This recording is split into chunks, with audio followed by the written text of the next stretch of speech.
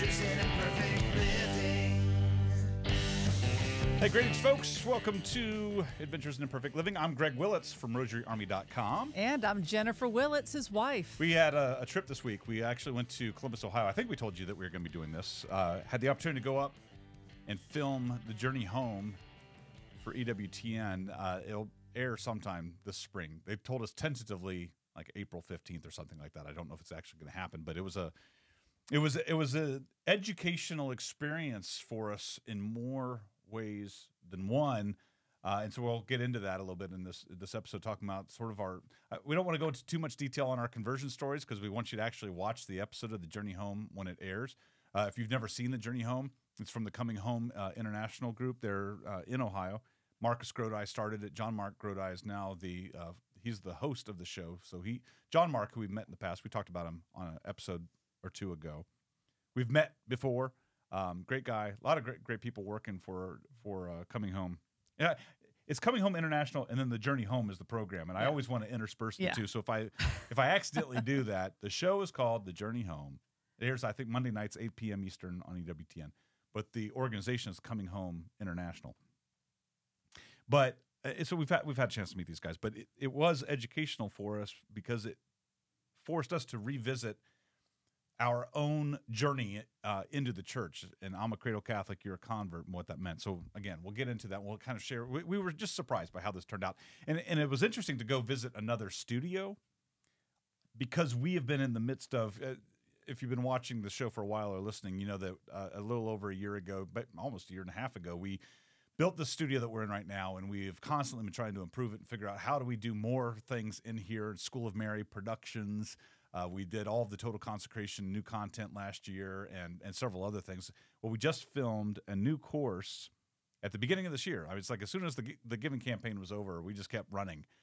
We had Deacon Matthew Newsom in the studio. I don't think I have his book nearby. I think it's out of reach. But Deacon Matthew Newsom, we had him on the program last year for his book, The Devout Life. And we immediately started talking to him about driving here to Atlanta and having him do a course on it. And I thought it was going to be like a 5-part course. Maybe it would be 2.5 hours of content. I think in the long run, it's going to be like 10 to 12 parts. And I think it's going to end up being like a 5-hour course all said and done. And somehow Jennifer and I ended up in this more than we thought. So we did all that. That was definitely a surprise to me. But you know what? In this line of work in ministry, I've learned to be very flexible. Pivot. To patiently endure when you think your day is going to go one way and it doesn't.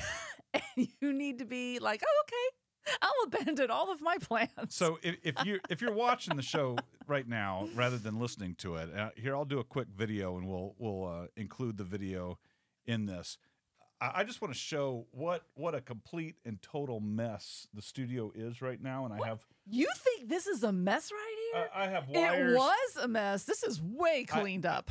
Well, maybe I won't do this. The camera isn't wanting to cooperate with me quite as much as I wanted. But it's like the desk is a disaster area. Everything is a mess. Jennifer, you're not a mess, but Thank you. Anyway, so I'm trying to do a better job of making it so that we can sit down and quickly record stuff. But what you'll notice that if you're watching it, that some things are out of place.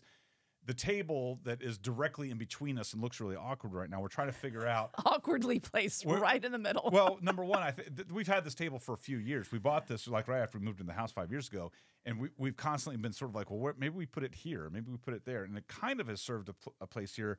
But when we filmed The Devout Life, it made a lot of sense to have Deacon Matthew sitting at that table, and we positioned cameras at him. But what that did was it sort of created this domino effect, and it just reminded me again how difficult it is anytime we try to record something other than this show to reposition the cameras and redo all that stuff. And really the goal is, and if you watch any YouTubers, the goal for most YouTubers is like, how quickly can you get to record? And we've gotten it pretty good with this setup.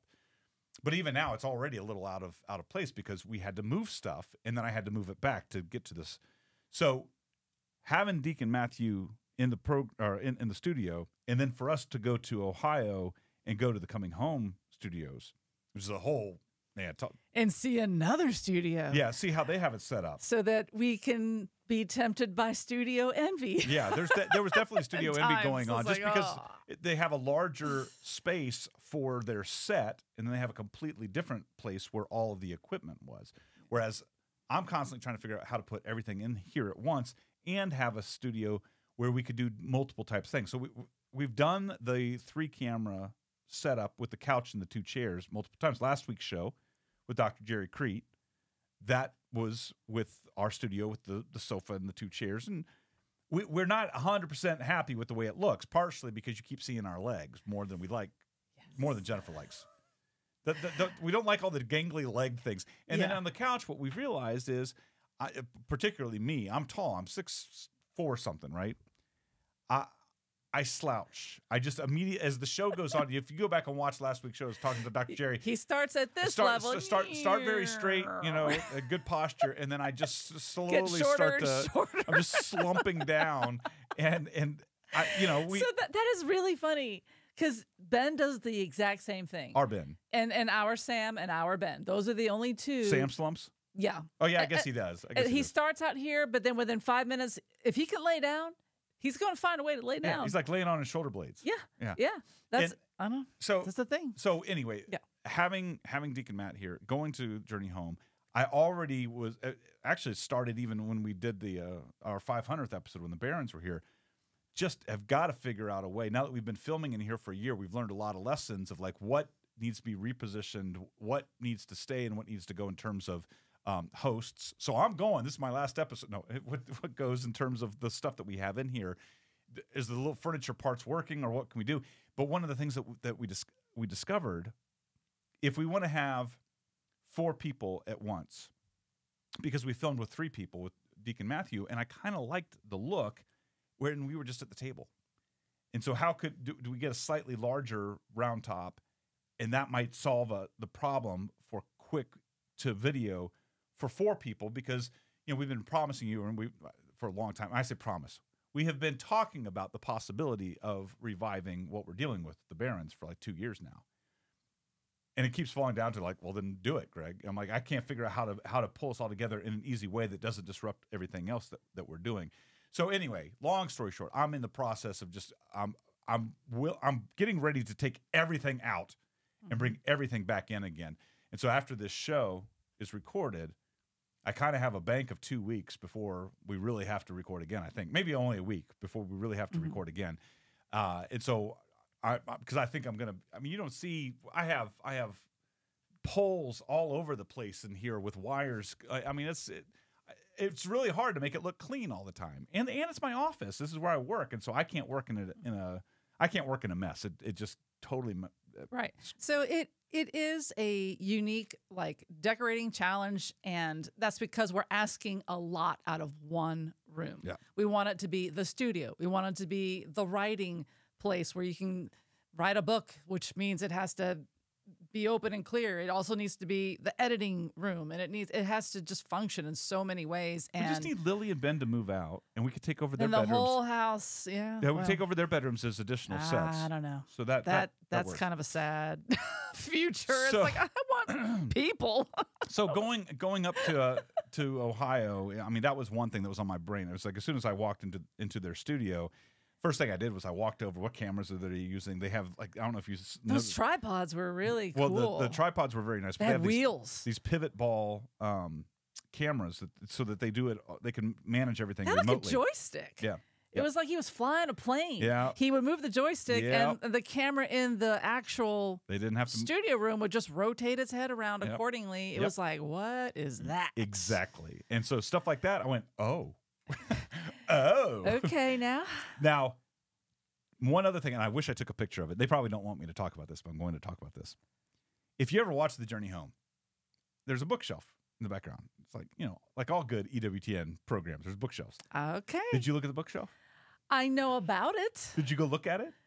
Not up close. Well, what do you mean you know about it? I know that it is there to fulfill a particular purpose of aesthetic design, color is important, like size of book. It's just to give an appearance of like library, Knowledge. academia, that kind of thing. Yeah. But I already know not to really look closely at those at the titles. Like, there might be Pinocchio up there. I don't know. Like Alice in Wonderland. Right now, Just saying. That's not the purpose. Is to be a working library. It's meant to give the appearance of one. Well, I kind of said to myself, I know what some of those books are. Yeah. I even before walking in, I bet you anything that's what some of those are. And when we got there, and I walked over, and I just felt very proud of myself. I was like, there it is.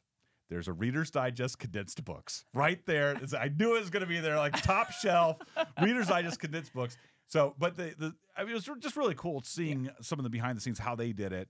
And it also made me stop and think, okay, not everything has to be perfect for it to still look good on the screen. So, for example, you see this ugly thing behind me, this table that has this long well, there's things that you could do to pretty that up. Mm-hmm. And it might look ugly up close, but on screen it could look better. So the desk, for example, that they sit at, well, if you go behind it and you can see exposed plywood at the journey home. It's like, yeah, it's a set, right? It is a set. It was a reminder of that. And so that's true. So going up there, so we were invited to be on the program 4 years ago, and then COVID hit, and a few things behind the scenes. So Matt Swaim he's a peach of a guy. The dude has energy. Let me tell you. He's got a lot of energy. So Matt Swaim, he is the host of the Sunrise Morning Show, which airs on EWTN. And that's how we first got to know him umpteen years ago. It's based out of Cincinnati. And so Matt was living in Cincinnati doing the Sunrise Morning Show, which is then aired on EWTN. And he came over when we were doing an audiobook. And I think we shared this recently. Doing an audiobook at Servant Books when we wrote The Catholics Next Door, Adventures in Imperfect Living. He came over, say hello so we could meet in person. We had been on the Sunrise Morning Show when he was the producer of the program. We had him on our show because he wrote a couple of books, and then he and his wife wrote a book. And I think Colleen wrote a book on her own as well. So I know that we've had Swaims on our program on multiple instances. So that was the only time that we met in person, though. So that was way back in 2010, 2011.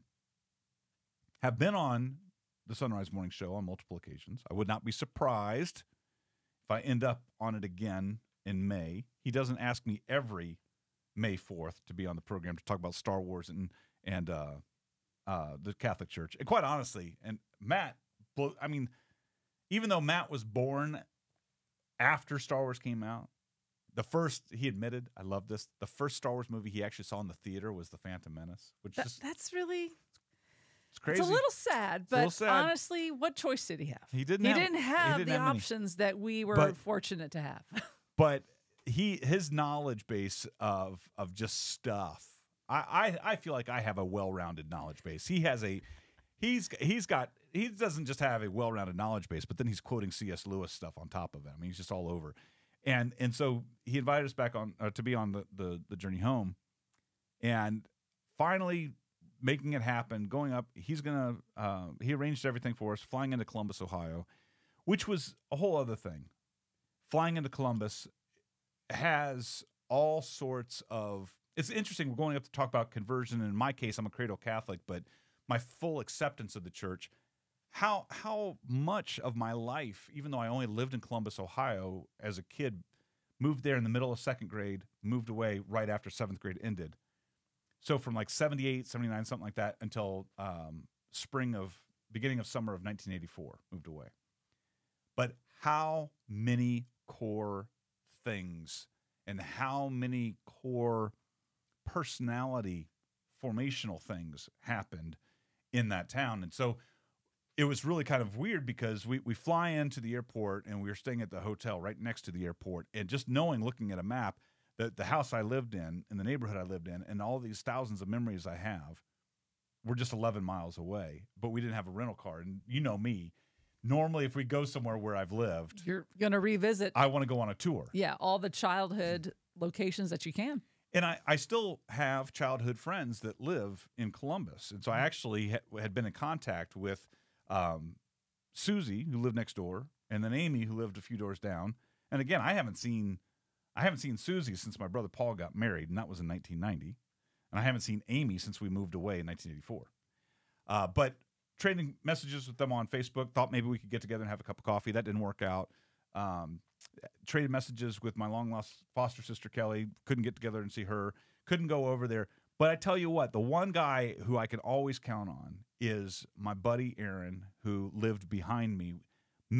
Aaron's several years younger than me, so I don't even know how old Aaron was when we met. I was in second grade when I met Aaron.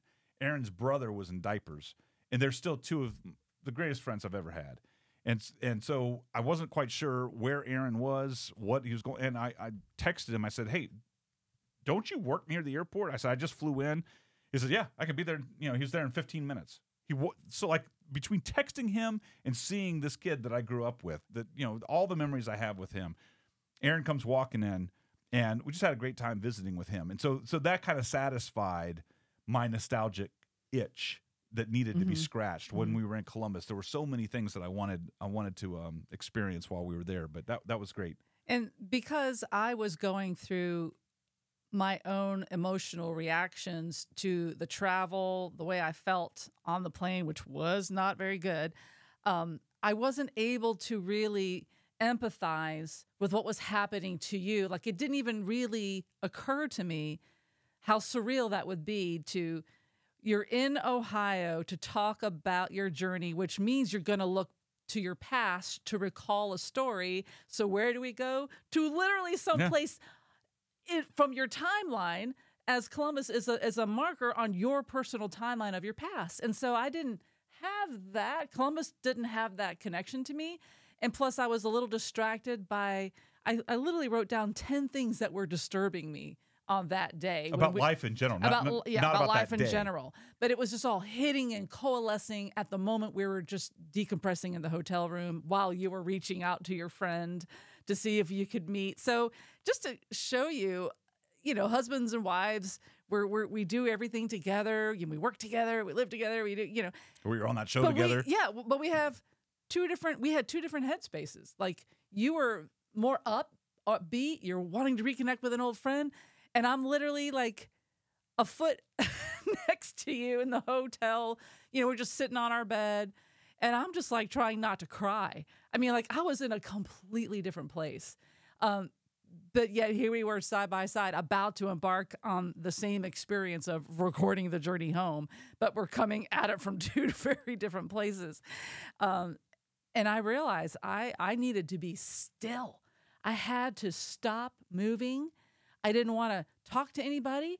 I didn't want to reach out to anybody. I just needed to be still, and I just needed to talk to God. Like, that was the only dialogue I really needed at this point, was just to pray through whatever I was going through in my mind, so that I could get ready for what needed to happen. I knew that we were going to meet with Matt for dinner, and I knew that that's going to require me to be on, be on, be ready to just socialize and talk and be jovial and super active listener, and I had to get there. That was my end point. Thankfully, I got there, and I'm really glad your friend was able to join us so that I could sort of visit and be as present as I could, and sort of get away from my own headspace a little bit. So it was a you've met Aaron pleasant distraction multiple times. I mean, yes. It's always surreal to me to see someone from the past, because it's like, wow, they kind of look the same but older, but mostly the same, and it's like time hasn't passed. We're just picking up right where we left off. And how many years had it been since you've seen him? Since I last saw him? Well, since 2010 was the last time I saw Aaron. Okay, so 13 years roughly. That's significant that we could just pick up. Like, and he kind of just walked right into the hotel lobby, like, no big deal. Yeah. Like, of course I'm going to see you here. This is normal. Like, that's how it was. And then, then Matt Swaim eventually joins us, and that's even more bizarre. That was having Aaron come in and seeing him and talking about all the things from our childhood. That wasn't all that weird. That just was nice. That was familiar. That was old shoe. Just felt good. But then when Matt came walking into the lobby after we were talking with Aaron for a while, and when I had Matt Swaim from my Catholic world mixing up with Aaron, who is from my childhood, having those two, it kind of that messed with my brain a little bit, because I don't know if I've had many of my other friends in other parts of my life ever actually meet Aaron, who was such a critical part of my childhood. Mm-hmm. And so having Matt was sort of like the first of all the people that I know to have that moment with Aaron. And that was kind of bizarre that he was the one. None of my South Carolina friends ever met Aaron. I don't think any of my Georgia friends have ever met Aaron. Maybe a couple of my Cincinnati friends met him. But for the most part, Aaron was always this island. Aaron is revealed. Aaron was this island in my life. Right. You know? He was all like covered and hidden in your life experience. And then he was my own little Aaron. I could keep him in my hand. He's my precious. See, Aaron doesn't watch our show. So we're safe, right? So, well, no. I think if he watches any, he's just, he's my little furry precious. Furry.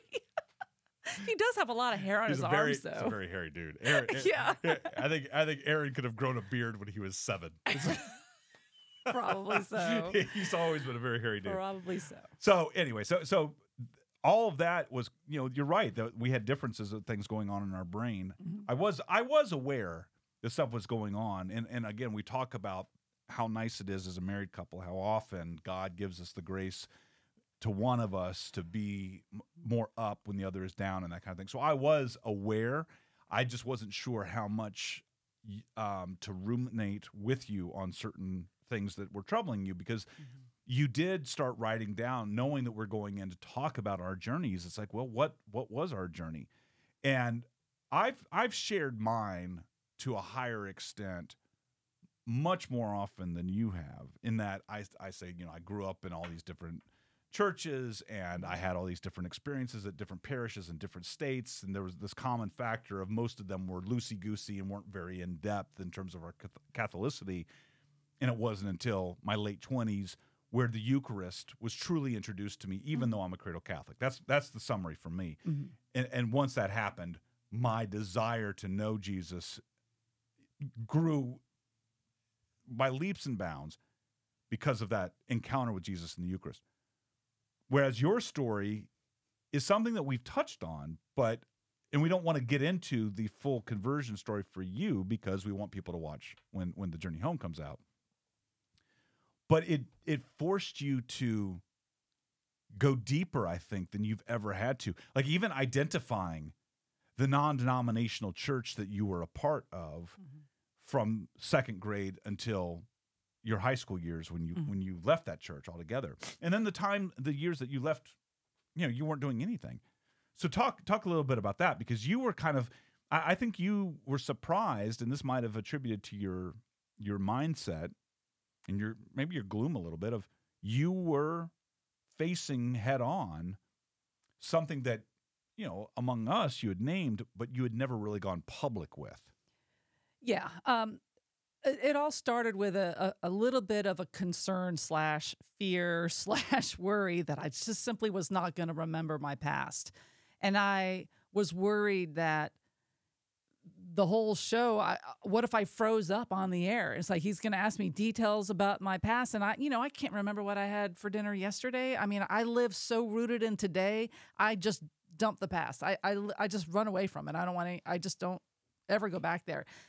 And so I was really concerned. Drumsticks and green beans. Yes, that was a good dinner. Thank you for making that the other day. It was super good. Yeah.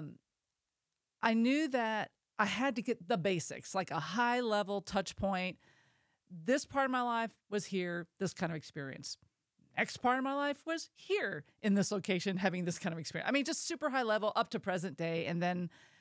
But I knew there were some gray areas. And so that's what got me looking more deeply at the church I was once a member of. And mostly your conversion, you were only living in one of two places. Versus with me, I'm all over the place. True. You were either New York until you were 10 or Georgia after that. Exactly. Yeah. And as I was re-examining the church that I was a part of, I was bombarded with a great many memories. And it does force me to revisit things that could cause grief and sorrow and loss. I mean, now I have to look at my parents again and my brother, and then that forces me to say, all right, my parents are no longer with us. They've already lived their life, and Lord willing, I'm praying for their souls every day that they are with the eternal happiness with God. I think about my brother's relationship and, where we are in our faith, on our journey towards God and the difference that exists there. Look at my extended family. I mean, I'm just looking at all of it, and then that's reminding me of other people that I used to talk to. It's like, oh, let me reach out to them. And then it was a reminder of how we're not all like in unison with each other. And that led me to a type of a sadness because it's a longing for togetherness that I can't bring about that change. I just have to accept the fact that we are all in different parts of the journey right now. And so your parents became Protestants. Your brother's a Protestant. Yeah. So your parents and then your brother still has a great love for Jesus Christ. Yeah. A great desire to know Jesus through the Word, to dive more deeply into that relationship. But the fracture that still exists between Catholics and Protestants, since the Protestant, I won't even say it's a Reformation because nothing was reformed. It was a revolt. It was a separation. It was a schism away from Catholicism. That there's been so much discord that has been introduced into Christianity that we don't want that. Jesus prayed that they would all be one, fathers. You and I are one. And so Jesus has that desire for us to be one body of Christ. And it's not just this nebulous body of Christ, but the body of Christ that he established in his Catholic Church. And we believe that, but your brother and others that we know and love don't believe that truth. They have a different idea of what the body of Christ is. And so when we try to reconcile that in our brains, it brings sadness because we desire for it to be beyond this nebulous mental thought of what the body of Christ is. And it's just not that way. And so I think that I definitely feel it in regards to relationships I have with other people or people that have no faith at all. I feel that sadness because separation brings about sadness. Yeah. And I was very sensitive to that as I was sort of researching my own past again and getting reacquainted with those events so that I could be prepared to talk about it. Not that I would definitely offer those glimpses into my past, but I knew from the experience of just doing this show how important it was to be open. Be open to the Holy Spirit giving me the words to say and nudging me in a particular direction. So once I saw enough, I stopped. I just pulled away from all of it. I'm like, I need to be a little bit blank-headed. I don't want to go in with an agenda. I don't want to go into this recording with, locked and loaded. I'm going to bring up these points and I'm going to say this particular thing because I believe it's a powerful thing to hear. And I'm like, no. Did you feel relief when Matt actually said that's a good thing, not to go in with your testimony all ready to go? You're not going to give a talk. It's a conversation. And did you feel better when he said that? Oh yeah, I was relieved that I was handling it the right way. Yeah. And it makes a lot of sense because what comes out of your mouth needs to be authentic. It can't be this pre-scripted, expose of your life. I'm just gonna speak from the heart, and people can tell that, especially if they're watching it on video. It's very obvious when someone is speaking that way, and it's more impactful, and that's the point. And here was the other comfort was I couldn't get it wrong. It's my life. It's just how I lived it. It's how I experienced it. It's what I remember from particular years. So it's not right or wrong. It's just this is what it was, and you can take from it what you will, but this is what it was. And so I was very surprised by how God loved me through all of that. That's the beauty of looking back at a journey. When you look at where you were and where you are today, and that was a beautiful takeaway. I mean, that I got out of this whole process of being on the journey home and having to go through my own little research on myself. It's like, wow, God really loved me, and I was believing lots of falsities, lots of lies. What do you mean? And again, I don't want to go too deeply because but he loved you when you were away from him, or when you say that you had that realization. Oh yeah. Of what point were you realizing that? Because you know that now. Yes. And you can't always have these realizations until time has passed and you've arrived at another point on your timeline, on your journey, on your path to God. Then you realize, okay, I'm only here because of the love from the past. That's why I'm here. Oh, yeah, that's a good way of looking at it. That's interesting. So, wait a minute, say that again. You I know I'm here because of the way God loved me in the past. It helps to ensure that I am where I am today, receiving the love of today, which is a whole other meditation I was able to sort of think about, was just the notion of time and how God is outside of it and how we're just sort of rooted in it. We can't really escape it. We are human living on a timeline from point A to point B. We're linear. That is the way we are made to move through this existence, and we can't change that until we have died and are hopefully joining God in heaven, and we can be outside of time with him. But that's not where we are right now. And sometimes it's fun to sort of step out of yourself for a little bit and just look at that. Just contemplate it. It's like, man, God knew I was going to be praying for a certain person today, and I didn't know I was, but he knew it because he's outside of time. You know, it's just things like that that just make me go like, that's really cool, God. You are so smart. But I'm thinking of all these things. What I found interesting was I was hearing, it was sort of like I always like to think about Back to the Future 1 and 2. And I remember when I saw Back to the Future 2, I loved how this movie that I had already really gotten to know in Back to the Future, how they then did scenes in Back to the Future 2 where you saw the same scene that you're familiar with from Back to the Future 1, but from a different perspective. Mm-hmm. So instead of looking at it from, you know, the final dance where the kids that are dancing looking up at Marty McFly playing guitar, you know, from the floor up, in Back to the Future 2, you saw that second Marty, the time-traveling Marty, up in the rafters looking down at himself. And I felt like that happened a little bit in listening to your story. I know so many parts of your story, but I was seeing it from a slightly different angle when we went to Ohio for the journey home. And hearing you, I could tell that you were sort of having a realization of seeing it from a different perspective. And when you talk about God loving you, I think maybe what you were seeing for the first time was how much God was loving you, even as all the things that were being done to you. Because part of you leaving your non-denominational church, while you weren't super happy there, you were kind of pushed out. It was almost like the choice to leave God then was almost taken away from you. Someone else did it for you. Someone pushed you away from God because you didn't know any better. You were 16 or whatever. And hearing you tell that story really was a different perspective for me to look at it. And also another thing that was really different for me was the realization of if that happened around 16, and I don't know why it could be maybe older. Well, yeah, maybe 18. But even still, if it was 18, and the fact that you and I didn't meet until we were 24, there was more time of you wandering than I realized, which makes even more sense of some of the earlier conversations that you and I had, even before we started dating, of like just faith in general and your surprise over you know, my own weak Catholicity I had when I was 24 years old. The fact that I was Catholic, the fact that I went to church, you were surprised by those things, even though we were the same age. Well, you were older, but you know, still.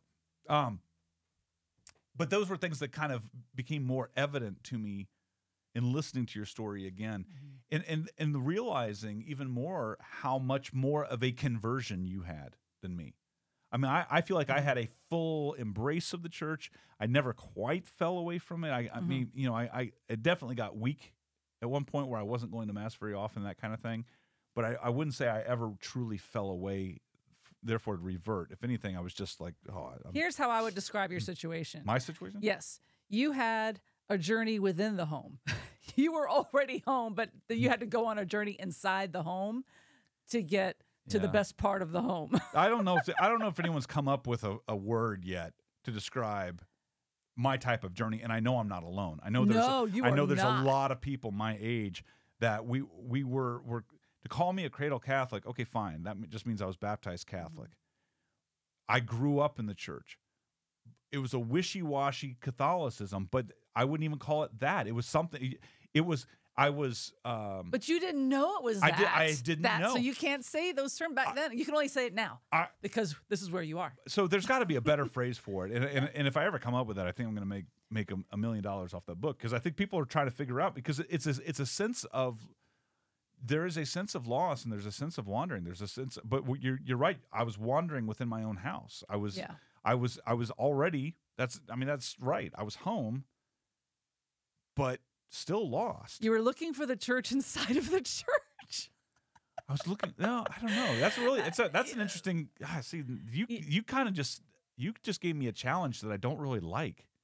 Naming that. Yeah. Naming that state, because I feel like it would be really important, because that's one thing on their show, right? That they want to have a lower third, something to put on the bottom of the third screen part of the screen, that labels you, right? So at first it was going to be in 3 words or less. That's like Greg and Jennifer Willits, they are this and that, cradle Catholic and former non-denominational Protestant or whatever. That's what they wanted to have. But don't say where it is. But then they changed it once it. Yeah, but don't say what it was changed to. In the middle of the filming, they were like, "We're going to change it to this." At the break, they came out and said, "All right, now that we know your story, we're going to change your lower third to better reflect who you are." But to call, what do you call the generation of Catholics?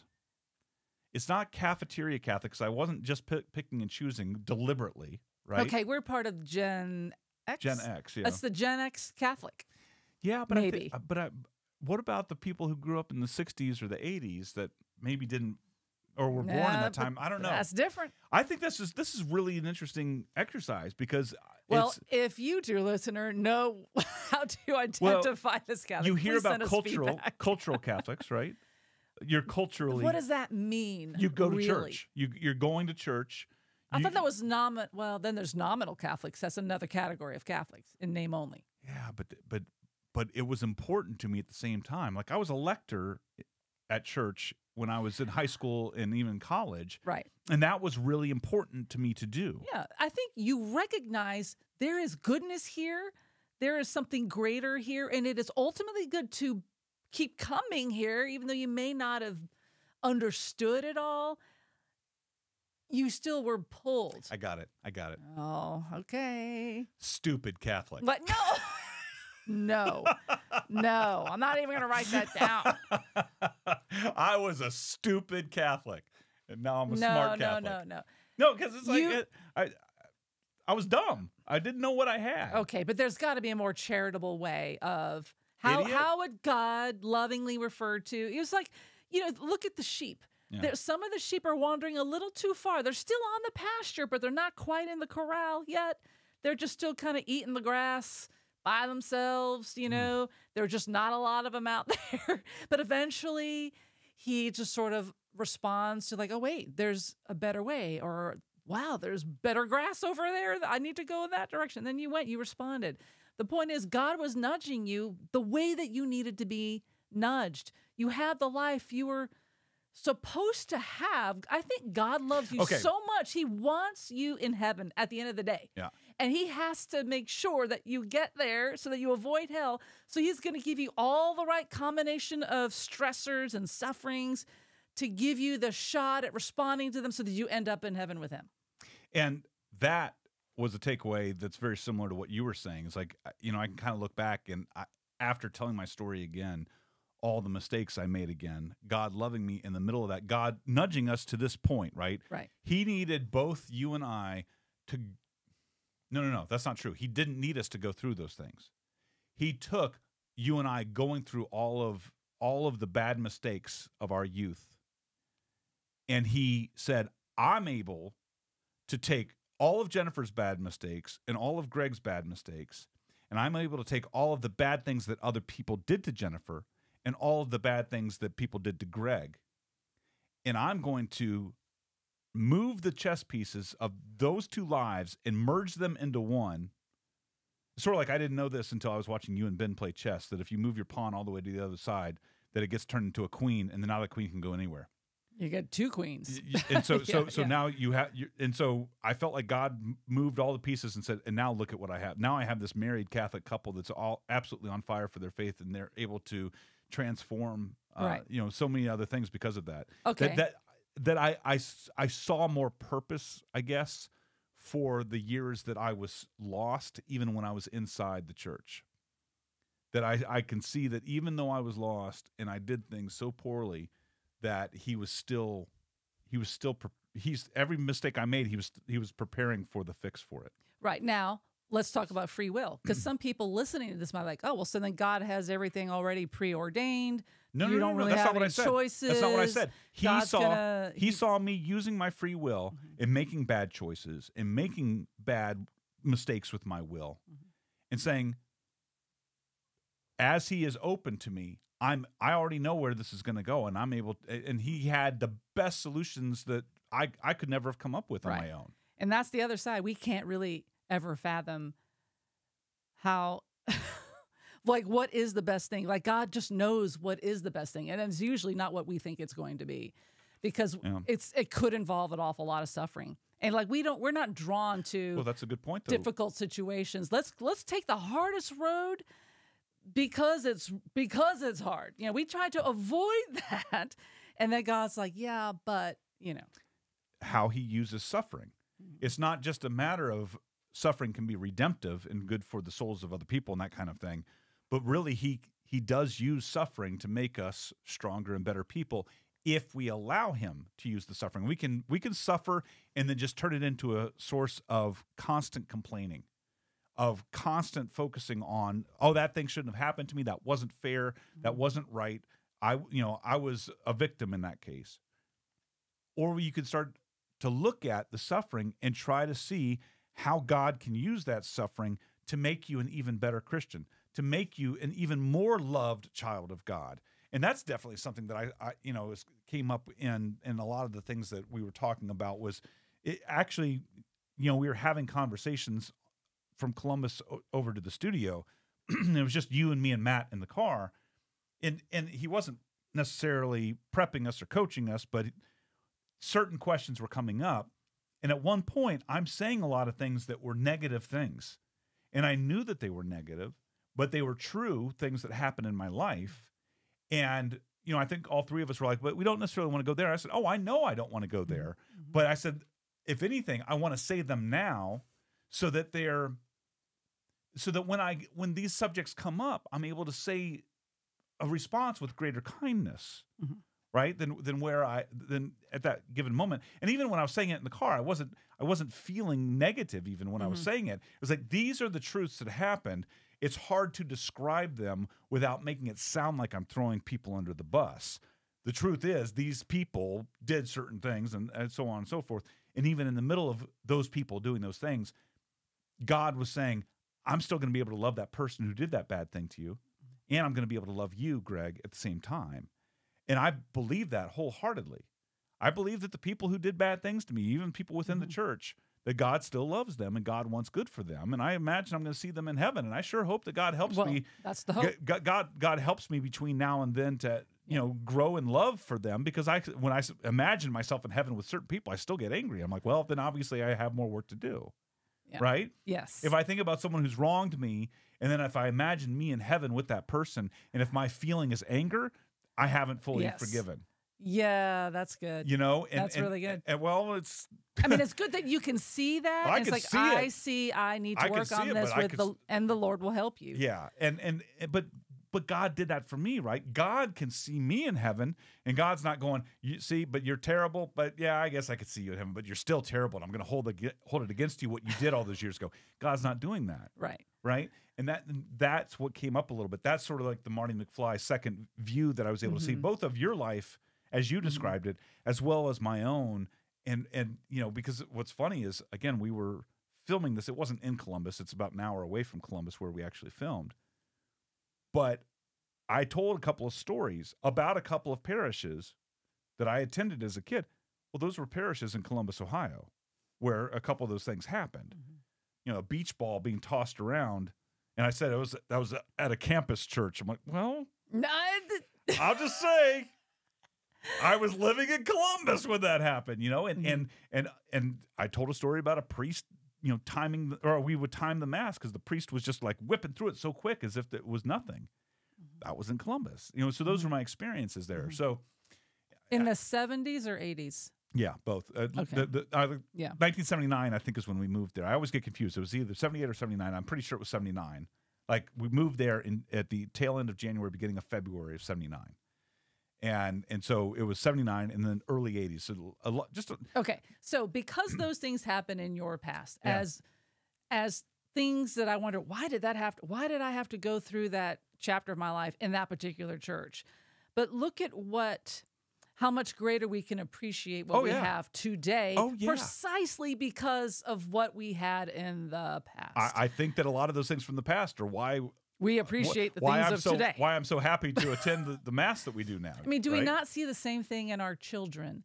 They are not born with the ability to have this wise appreciation for all things. They just don't know. They only know whatever experience you're going to throw at them on that particular day, and they need the passage of time, and they need to be knocked down a few pegs, if you will, before they go, oh. No. Oh, that was good. Okay. Like our son, Tommy, now has an appreciation for some things that he never had appreciation before because he's living in a house with a couple of roommates. So he's getting a taste of head of household responsibilities, although it's a little bit lighter. But he's starting to make these connections of, oh, I didn't realize how you, Mom and Dad, had to do these things that I've never had to do before because you did it for me. I got to do it for myself now because if I don't do it, it isn't going to get done at all. You know, it's those lessons. And I think, well, I mean, how often is God the Father looking down at us going, you're figuring it out. Yeah. You're getting it, but you need time. We need time to pass. We need experiences under our belt to learn the lessons. We can't rush this. No. And only God knows what needs to happen in our timeline to get us to learn the lesson that we need to learn. So maybe the mistakes that you made in the past and the things that happened to you in the past, maybe they did happen more for a reason than you realize. So we had a great trip.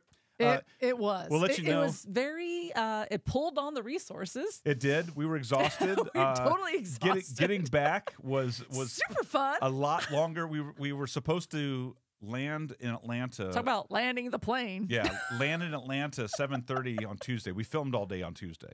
And so Matt dropped us off at the airport. I don't even know what time it was. 3:30, something like that. 3 p.m. And we were supposed to board a plane, 5:30 plane, something like that. Yep. The plane finally left Columbus, Ohio at 9:30 that night. We landed in Atlanta around 11:30. We got home. We got home at 1:30. Climbed into bed. Yeah, we're climbing into bed around 1:30 in the morning. And it was rough. We were exhausted. But I got to tell you. I don't even know how you drove home. That was a mystery to me. Well, let me tell you. I was in and out of consciousness the entire way. Let me just admit, me too. I'm not sure how we got home either. I was coming in and out of consciousness. It felt like coming in and out of anesthesia, like you're trying to hey, you're driving. You're sleeping. That just made your fever dream even worse too, because I decided I needed to listen to something on the way home, so I put on the latest Catholic in a Small Town, and so I was listening to Mac and Catherine as we're driving. I remember that. They were there. We live more than an hour away from the airport, so it takes a long time. And so it's like, and even still, that tells you how long their last show was, because it's like I couldn't even get through the whole show when we got home. All I remember is that in my dreamlike state, they were just talking about movies. Yeah, you just kept hearing Catherine go, Barbie. No. Barbie. I don't even remember. I remember her saying something about anti-Barbie. I was like, what? Anti-Barbie? I don't even know what's happening right now. And then they were talking about other movies. It's like, that's not Barbie. And then I go back to sleep again. And it's like, they're talking about The Rock. I don't know. It was confusing. Well, it was funny, though. I got to tell one quick fun story that just meant something to me. So okay. I talked about my friend Aaron, and when I lived in Columbus, Ohio, we lived on this single street that was a weird street because it was considered a private drive for some reason, but it was right next to a main street. It's hard to explain this street that we lived on. It was weird. 7 houses were on this street. We had a creek that we all played in, and I would say everyone who lived on that street, it was almost like a focus group got together and said, okay, what do we need to have here? It's like, okay, well, you're going to have an entrepreneur in one house. You're going to have someone who owns a trucking company in another. You're going to have a family that is from England. You're going to have another family that owns some major company, and then you're going to have the Willitzes. It's like it was hard to write the street that we lived on, and I think part of that uniqueness of it and the time that we lived there it's why I have so many strong memories from that and from my childhood. But one thing that I really remember was how cool it was that we lived right next door to this family that owned a candy company. And this it sounds like I'm making something up, and I'm totally not. This is like a dream come true we for live a next child. door to a family. To Willy Wonka. Basically, we live next door to Willy Wonka. And at first I didn't fully understand this. But like the first year that I lived there, everyone was like, you go to, and I'll just say the Z's house. Mm-hmm. You go to the Z's house, because the last name started with Yeah. a Z. You go to the Z's house because they give out full-size candy bars. I'm like, okay, well, aren't all candy bars full-size in the size that they're at? I didn't understand this. I'm Teeny second grade. tiny size? Isn't that a full-size candy? So again, this would have been 79, right? Mm-hmm. So we go to the Z's house, first house on the street. Ring the doorbell. Mrs. Z opens up the door. We've gotten to know her. And sure enough, the candy bars that they do for like fundraisers, those big ones that used to buy for $1 or whatever. I don't know how they sell them now. Yeah. Big, And thick. big, thick chocolate bars, right? they're putting these things in our candy bag. And then right after Halloween, our first Christmas, the Z's come over next door, ring the doorbell. And since we're their next door neighbors, they didn't do this for all the neighbors. They just did it for us because we live next door to them. And they brought us like five huge boxes of assorted chocolates. One box, I'll never forget this. It was the coolest thing I'd ever seen as a kid. One box, you open up the lid, and there were 3 large pieces of chocolate inside, spelling joy. They were each letters, J-O-Y, Okay. all made in chocolate. I'm like, are you kidding me? I do have joy. That J, Look at this. Yeah, exactly. That J is as big as my right arm. It's like, it was just like, it was amazing. And so it was just really cool. And then like the first year or two, we got to go on a tour of their chocolate factory. They did this around Easter. They opened it up in like a couple days out of the month. So anyway, so they had several candy stores in the Columbus, Ohio area called Anthony Thomas Candies. Anthony was the father, the grandfather, I should say, by this point. And Thomas Z is the guy who lived next door to us. He was the son. So it was a father-son candy company. I thought it was 2 brothers, but I looked it up afterwards. And so Thomas was the one who lived next door. That was Mr. Z, right? And I mean, the ridiculous stories that I could tell you about, like Another Tom neighbor. well, yeah, right.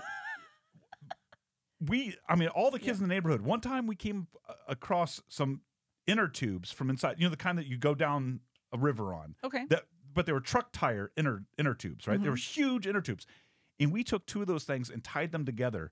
And the Zanettas had an awesome sledding hill, and so I just said their last name. Oh well, the Z's sledding hill, and so we climbed inside these 2 inner tubes tied together and rolled it down, and I'm inside of the tire, and I remember just kind of looking out as I'm rolling down the hill, going over and over and over again, seeing all the other kids' legs running and them screaming because I was aiming straight for the Z's house. It's like, and I hit the house and like Popped out. I popped out of those tires like a zit. So Anthony Thomas was the name of the company. So we're at the airport, and we got time to waste because our flight kept getting delayed. And I saw a souvenir shop, and I wasn't going to buy anything. It was like all Ohio State stuff. I'm like, I'm not. My sister went to Ohio State. I wasn't a Buckeye fan. I don't care. But I walked in, and I'm looking around, and I turned around, and I literally, I think I might have Audibly gasped. I gasped, and I might have cleared some air. I think I might have jumped because I saw a whole display of Anthony Thomas candies right there at the airport. And I was like, what? Again, What? Another brush with your childhood past. What? And then This is your life. So Greg Willits. the Ohio State Buckeyes, if you've heard of Buckeyes, right? The team. A lot of people, like our kids, had no idea. We've made candies that are Buckeyes. This was something that every Friday at Catholic school in Columbus, Ohio, during the football season, that was your dessert on your lunch tray. Oh, nice. If you went through the cafeteria. Nice. And so it's like they would roll up these little balls of peanut butter, and they would dip them in chocolate, so only the top little bit of peanut butter is showing. And that looks like a Buckeye is an actual nut. We had a Buckeye tree in our yard, and it's like this poisonous nut that we'd collect these things and we'd get in Buckeye fights. What a really good idea for marketing. Like, really confuse the children of the society. What should we name this college football team after? How about Poisonous Nuts? Yeah, that sounds like a great idea. And then we'll take the poisonous nut, we'll put it as a costume, and we'll So yeah, it'll turn into candy. Yeah. So anyway, so that's what it was at the airport, where these Buckeyes from Anthony Thomas. I just thought. And so, of course, you bought some. I bought a box. I didn't eat any of them. I still haven't. I brought them home, and Lily has been enjoying them. To Lily's delight. And Tommy's coming over tomorrow, and he asked us to save him the last one or two. So, it's so funny. The things that kids remember. Thanks to everyone over at Coming Home International, Matt and John, Mark, and Seth, and Jim, and all the people that were just so kind to us and really made us feel at home. We had a great time. Can't wait to share the episode. It's supposed to be like April 15th is what they said, but schedules change. We will let you know as we know it. So pencil it in on your calendar, right? Greg and Jennifer on Journey Home on EWTN on 4:15 at 8 at Eastern is. And if you don't have EWTN, you can watch it online probably a day or two after. So that's it. Great trip. It was great. Hope you got something out of the stories that we talked about, of like looking back at your own life. Right. And the times that maybe you didn't realize God was there and he's ushering you to where he wants you to be. Maybe you're not there yet, but he wants you to keep moving along that journey, your own imperfect living journey. Your past was needed exactly for you to be where you are today. It's all part of who you are. And that is one of the big things I learned from this trip. Like, my past was actually important. Your past, very important. Your past is in the past. Just let it go. Let it go. But I needed it for my present. You see? So you don't know what I just did. No. I just had images of Lily as a little girl singing from the Frozen soundtrack, and the past is in the past. I have video. I like how your voice got a little shaky. That was Lily. That was Lily singing. I have a video of her trying to sing that song. As soon as you said that, it was in my head. All right. Thanks for being here. Pray your rosary every single day. And do whatever it takes to be holy. If you need a rosary, go over to rosaryarmy.com. We'll send you one. Go check out School of Mary. We have new courses on the way and a lot of great stuff available to you right now. And if you haven't gotten consecrated, get consecrated to Jesus through Mary. Talk to you soon, folks. Bye.